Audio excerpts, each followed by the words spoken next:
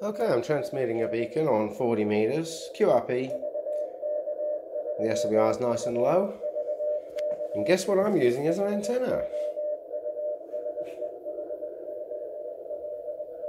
The household mains earth wiring.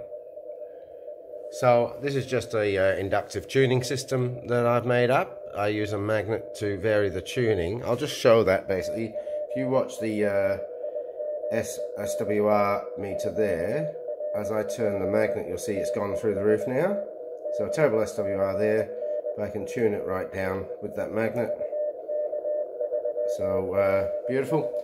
Now, so very simple. You could use your own tuning system. I won't go into that one, but just one of my many magnetic tuning systems.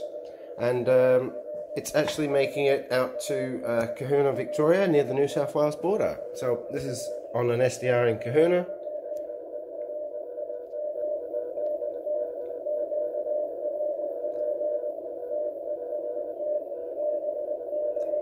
Pretty noisy conditions, unfortunately, but yeah, so it is actually making it out there.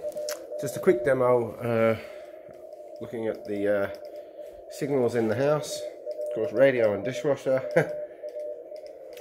microwave oven. Ooh, it's even lighting the LEDs. Range hood, stovetop, refrigerator. I have to nearly touch that to get it to light, but it looks like the microwave's the hottest. And yeah, dead quick.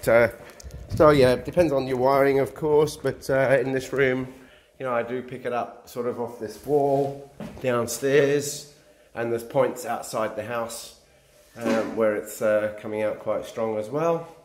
So that's just a look at that so far, and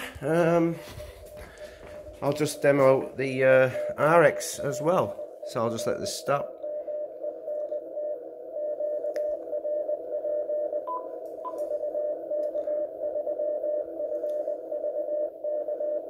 Okay, and let's go to SSB. I'll just mute this one. And so there you go. Probably not much going on the band right now. Oh yeah.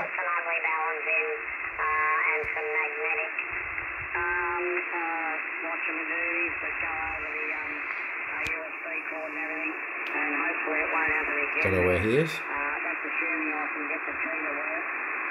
Because if I can't get the tree to work, I'll only have the 18 days left on the demo there. But anyway, all good, mate, all good there. So yeah, I'll bring that up. It's got a fairly big mouth on it, mate. Probably too big for a radio. If you put it on vacuum, it'll probably suck it up inside the blower there, mate. Over. Alright, I'll just tune on. See if there's any more activity. I don't know if there is.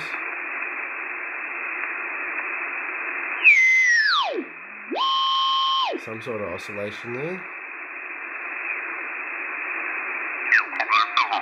The thing is that if suddenly all communications disappear, we go on operating. So that's the difference, over. Yeah, well, the trouble with most people's doomsday theories is not only will all of the communications disappear and the economic crisis and all of the rest, but there's a very high likelihood that you won't exist either due to the civil unrest or whatever caused the communication to disappear in the first place. So I think my view has always been when that occurs, you know, you're going to get what you get. That would, in fact, that would be my absolute last reason for promoting amateur radio. The best reason to promote amateur radio, and the reason why we get on the air every day to talk to each other this way is because it's fun. You know, we did it ourselves. I mean, if we had 2 tin cans and a piece of string, we'd probably have just as much fun with that.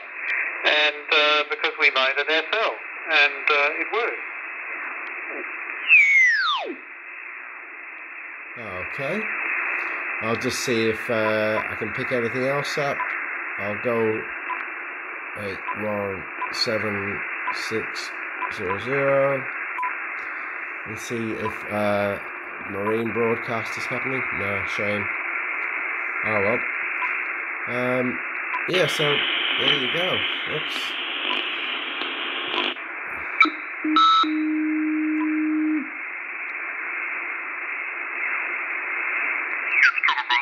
Relatively easily.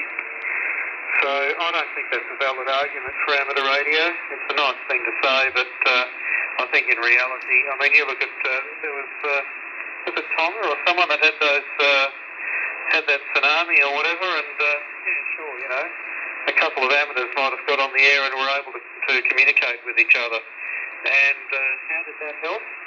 It probably was the reverse. It just there was you know, misinformation going in all directions. I liked the idea of Wiston when it was active, but I'm not sure that it ever got up to scratch. My opinion. VK2 BLC, VK3 SRC. Yeah, VK3 SRC. So probably you're correct in a lot of ways. There you go. Okay, so I'll start the beacon one more time.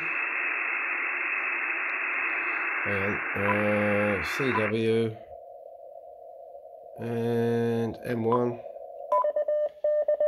and I'll unmute the SDR.